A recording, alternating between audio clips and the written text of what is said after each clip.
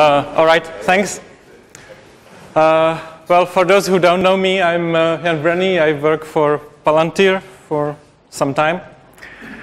And now I'm going to talk about lock-in and synchronization. And to be honest, I'm a bit nervous, because this is for me like skating on a very, very thin ice, right? Because when it comes to lock-in and synchronizing thread and things like that, it's so very easy to trip. I mean, if you trip, it's not usually very nice and something goes really wrong, right? And the other thing is that, you know, there are quite a few people doing the virtual machines long before I was even born, right? So I'm not really sure if there is something I can tell you, but here I am. Let me try. Okay, little bit about the motivation, why I even get involved into this lock-in business, which I don't really like, but I somehow had to do something with it. You may know that we have an implementation of a Smalltalk that can run Java and the Smalltalk at the same time, in a way that the VM doesn't really know whether it runs Java or Smalltalk, right? But well, Java was designed slightly differently, or the design goals were slightly different. And they say, we want to make a system which is really ready for massively multi-threaded environment. So they introduced these synchronized blocks to solve these problems and make the system really thread safe. So there is a lot of synchronization, a lot more than in Smalltalk, a lot more. Just to give you an idea, right? Those are few benchmarks. Let's start with the first one, the JVM boot. This is just to make the basic classes of the Java being able to actually start executing the public static void main sort of thing, right? So that's a very, very small code. Yet, execution of this code yields you to 6,000 or 7,000 synchronized lock and unlock operations on the monitors. 7,000, and it does nothing. Funny enough, only in 72 cases, well, back then when I measured it, only in 72 cases there were actual contention. So there were actually two threads competing to get into the same critical section. So all the rest, all the 6,000 lock-in and unlock-in operations were done all for nothing. They weren't essentially needed, right? Which is 1% or something, whatever. Then a slightly more complex example, just a groovy. Just imagine that you open a workspace and evaluate a 3 plus 4, right? Well, 100,000. Bloody hell, 100,000 lock operations, right? But yet again, 95% of those lock and unlock operations were not needed. There were no threads were competing. Yet they had to be done. And then, starting to Apache Tomcat servlet container. Well, 700,000. But again, the percentage of how many times there were essentially contentions, so that you essentially need to lock, is pretty much the same. It's a very small percentage. So the key here is that you need to lock because you need to guard yourself. That was one of the design decisions behind Java. You need to make a library thread safe, so you need to lock. But because you lock a lot, you have to lock bloody fast, right? And back then I had the problem, and I solved the problem. I will show you in a minute, and it immediately yielded like 30% more performance. That was, I was really amazed. Maybe it was because the previous implementation was so bad, but anyway. And I deal with that years ago. But since then, I was thinking, like, I mean, is the solution we did for Java, is there any benefit for Smalltalk as well? And I wasn't sure, but I kept thinking about it and talking to people, and people are saying, and we had the same conversation yesterday with some other people here, and they say, okay, well, we don't have native threads in Smalltalk, so we don't need to lock that much, and the performance of lock-in is not important, and things like that. Well, I thought about it, and let's just see this very simple method which closes a file, right? This is copy-paste from widely used, heavily used Smalltalk. No modification. That's not a pseudocode. That's a copy-paste, right? And now, if you read it, it's pretty much straightforward. If the file is closed, there is no point closing it. Then you just close the file descriptor, the handle, unregister from finalization, and nail out the handle.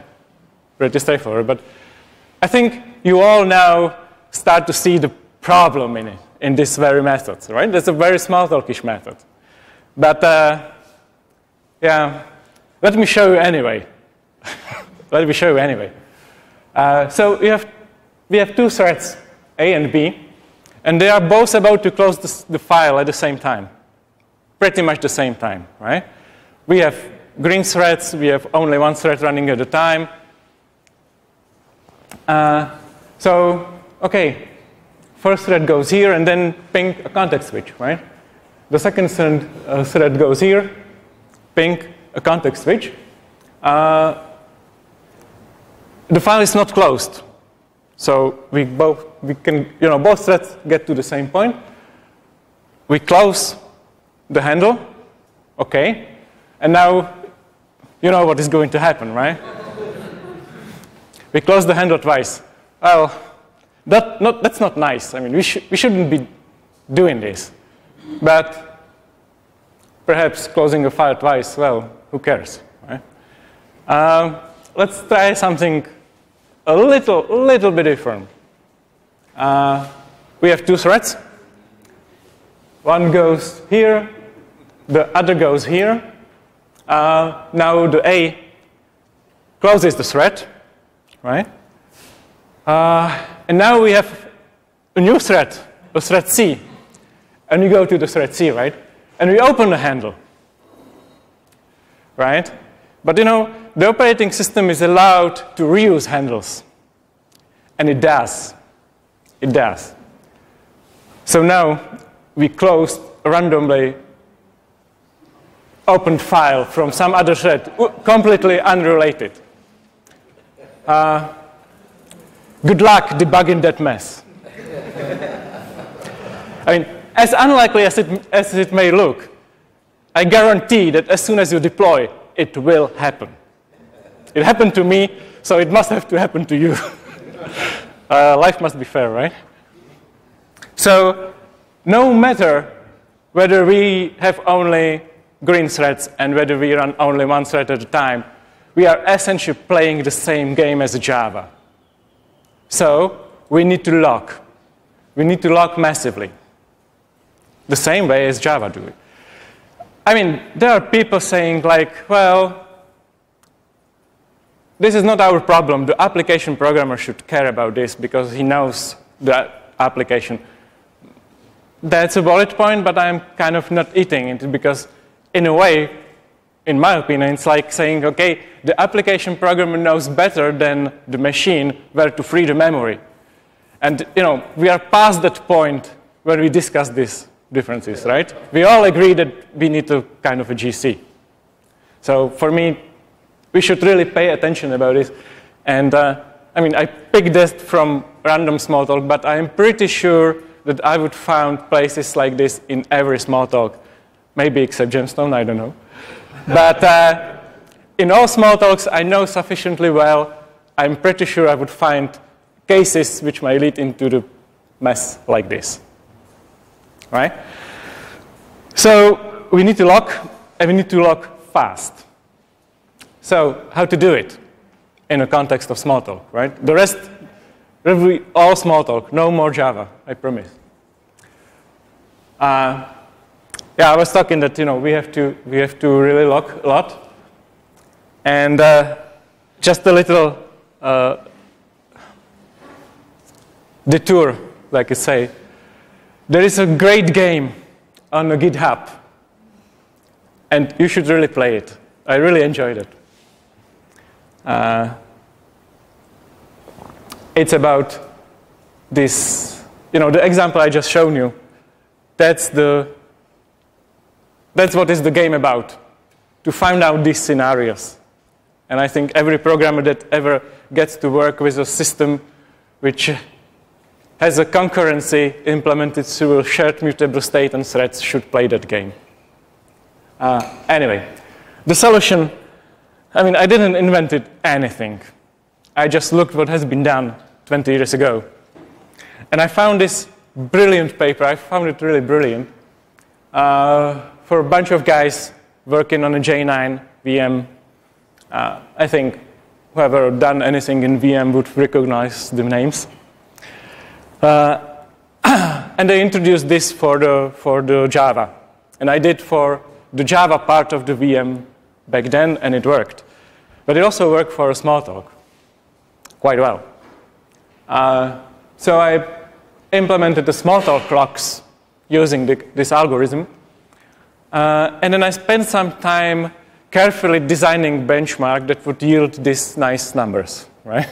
So this is a very synthetic benchmark. But what you see here is that the first thing is a Smalltalk implementation, a particular version that has this implemented and already in.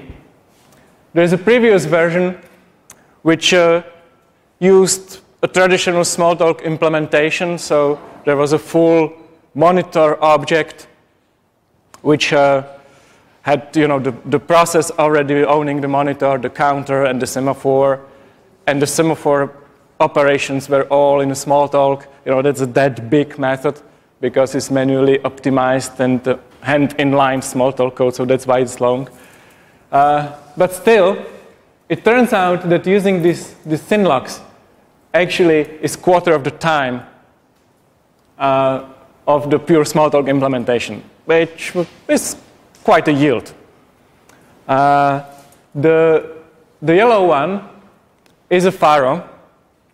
I just wanted to introduce because to show the faro, because that's what most of you know. Very few of them probably ever heard about Smalltalk X. That's why I did it. But anyway, the faro is much better. But the thing is that faro uses a primitive for semaphore signaling. So this is essentially the difference between using a primitive and having a pure Smalltalk code that does it. Now, this is if you have a one thread that locks, do the job, and unlocks, and there is no contention. So no one's compete over the shared, the critical section. Of course, the monitors can recurse, so the critical section may lead into entering the critical section again. This is something that happens. You have a recursive code. And the thinlocks are designed to support that also efficiently. Even though the case that the lock is unlocked, you go into it, do the stuff, and unlock it. That's the far most common case. And then there is a benchmark which actually benchmark the contention. So there are two threads trying to compete over the critical section. Still, the thinlock approach helps a lot. I have no really deep analysis why it helps, because it essentially should be as bad as the pure Smalltalk implementation, as we will see soon. But I think it's because it's so much quicker that there is actually less contention. but this is really hard to simulate deterministically. Anyway, this is the far most common case which actually matters. This is not that much, as we've seen before on the Java numbers. So how the trick works, right? Just a brief description. The paper is very straightforward and easy to read. But it essentially said, okay, you need something that is called lock word. And they have the lock words slightly different sizes and things like that. But this is the modification I have done for Smalltalk. So the lock word is either 32-bit or 64-bit, depending on the architecture, but that's just irrelevant detail. It's just a word, a machine word. And it has 3 fields. And if the lock is unlocked, so there is no one in the critical section, then all the bits are 0 except the last one. If you lock it, so if there is a thread that locks the lock, and the thread is, for example, the 1, 2, 3, then the lock word looks like this. So in the high bits, you have the ID of the thread, and you have a 0 in the yellow field, which is essentially the number, the nesting level, the number of the times the thread that owns the lock re-enters it, plus the one at the end. And that's where there is a, when it enters for the very first time, so it's locked once. If you go there again, then you increment this counter. And you leave the 1 here and the thread number. And now, when there is a contention, when you detect the contention, what I do is that instead of a lock word, I simply put a full object pointer here. So this is a reference to the fatlock, to the old implementation with the counter, semaphore, and the process that is on there. So the stuff that has 3 slots and a few methods around it. And you see, this is why I have the 0 and the 1 here, because then this can be a normal instance variable. So if we are using only thinlocks, then it's a small integer. And if there is a contention, and the thinlocks cannot handle contention, they have to defer into a fatlock, which is the full-size object. Then it's a full-size object pointer. So that's the idea. And it's really simple. There is nothing so interesting. And now I'm going to show you how simple is it in a code. But yeah, there's going to be a C code.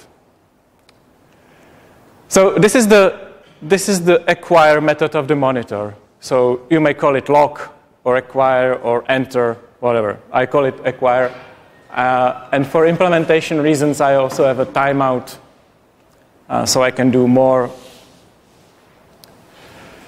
interesting operations on top of it. But really, this is also, it's not a real copy-paste. I have to shorten it because I tend to use the long names like Hernan. And so it wouldn't fit, or it would fit, but you wouldn't be able to read it. But essentially what it does is that this is a kind of STX special syntax, so you can inline C code, and you don't need to rely on primitives that are defined somewhere else. It just makes things easier to read.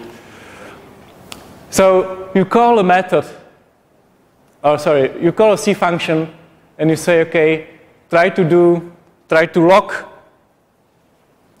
this lock using the thinlocks, so only using this lock word and playing with bits and checking these bits and things like that. If this happens, then just return. Easy. That's the most common case. There is this no context kind of pragma, which is also a bit of a technical optimization because it doesn't set up a full Smalltalk context or frame object. So it's really fast. It's essentially a C function call. As fast as a C function call, really. if you cannot lock, well, you have to inflate the lock. This means that it might be locked by some threads, but some other threads are trying to get the lock. So you need to inflate, so you extract the information you have in bits encoded in the small integer and create this fat lock and populate the process slot, the count slot, and the semaphore slot. That's the inflation. And then I just call a super, which calls the old implementation that is pure Smalltalk. And what happens if two threads try to do this at the same time? If two threads are trying to do the same time, well, we will see how the thinlock will look like inside in a minute. Yeah. And if both contain. Sorry? Well, one. Both point to the process class equals small integer if true. If both get to that point, both will try to inflate, and so one inflation will override the other. Yeah, and the inflation itself is synchronized. Yeah. It's also at that point it's already locked. in that way, it's already locked by one thread. But I mean, you may have two other threads that might try to inflate the lock on the same. I can show you later the details of this one, but this check is here like for the quick check, not to call the inflate if it's already inflated, right? Because the thing is that this one, the compiler optimizes this one to the bit test, and then I don't need to do the message send. That's an optimization. I could call in self-inflate unconditionally. So it's not actually a process at each point? No. That's what protects. Yeah. I can show you later, but we would need a lot more code and a lot more technical details. I wasn't sure how much time I would have for this and how interesting is this. I can show you later. Get back to me. So that's how this looks. And now the beauty of it, as I see it, is in this stx thinlock method, right? The C. But I hope you can read it. I tried my best. So you get the pointer to the lock word, because if you lock, you need to be able to change it. So that's why you have a pointer. And then it's really as simple as that, right? If it was unlocked, then I lock it once. And the CAS here stands for atomic concurrent swap. This is something that is present in, if not in all modern CPU architectures, then in the vast majority of them, right? I mean, in Smalltalk, we might not have to use the atomic operations, but I wanted to make the code ready for native threading, so I use them. But it doesn't need to be. If you do native threads, you have to use the atomic operations.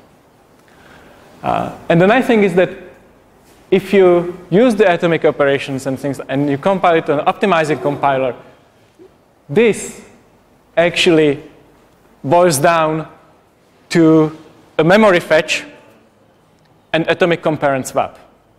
In a good case, I mean, in the fast path, pretty fast. Now, how comes that we can do the lock once so fast? I mean, you have to encode the thread ID into the small integer, put the one there and things like that. So you need to do some shifts and OR and things. And I said it's just a memory fetch. Well, the thing is, the clever thing here is that it's said here, right? The unlocked is just a constant.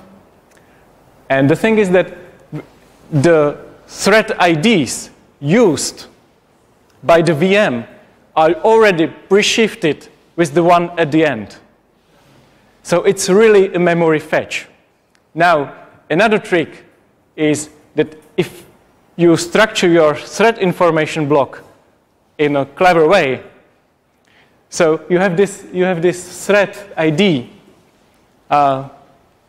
together with all other informations which you use very often, then highly likely this would be already in a cache line, in a CPU cache. So really, the fetch is also fast, quite fast.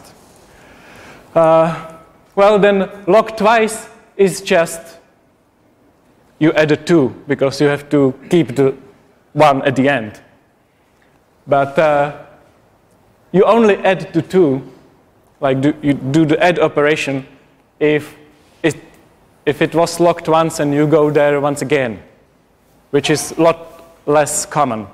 That's the measurement. That's the statistic over the code. So again, you just lock, if it's locked once, then I just lock it twice. And then, if not even that holds, then I just have to extract the process ID, check whether the nesting level is really less than the maximum because we have a finite amount of bits to encode the count. And then we do just the compare swap again.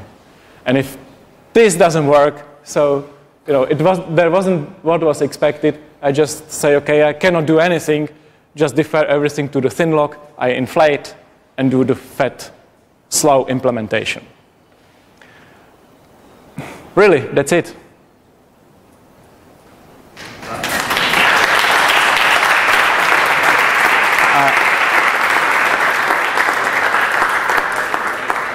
Let me say a few more comments on it.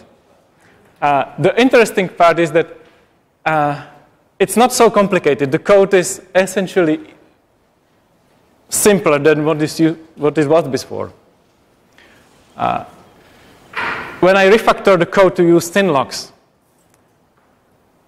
no matter how much of new code I have to written, to this inline function and things like that, and I put a lot of comments into it, I still, if I looked at the commits, I managed to remove for good 1,000 lines of code, having the system 4 times faster and ready for native threads. Isn't that great? Right? So by deleting a code, I make it 4 times faster. Well, that's a bit of an exaggeration because the benchmark was very, very synthetic. But yeah, I found it interesting. If you delete all the code, it will be even faster. Yeah. So you can see it that way. The question is if it's going to run. So, questions? None? Perfect. So you can implement that on any model, right? You have to use like a... Well, but maybe you get fast because you use some special feature from the array. Because you put no value in here, in the slot. There, right? Yeah. Well, there is more to it to make it that fast as I did. I didn't speak about it because you see, I for example mark this method as an inline, which means that this code gets inline into the smalltalk method, and then because we have a full optimizing C compiler behind, then it can restructure the code in a way that it fits the CPU. So there are things like that, and for example, there is a critical method, a log critical, which does the, acquire, do the stuff, release, but the do the stuff has to be inside the ensure block with the release at the end, and the blocks makes problems because creating blocks is so slow, so I had to eliminate these blocks. So there is a lot more I did to optimize that, but essentially this is the core of the thing. Okay, you have to finish. Yeah.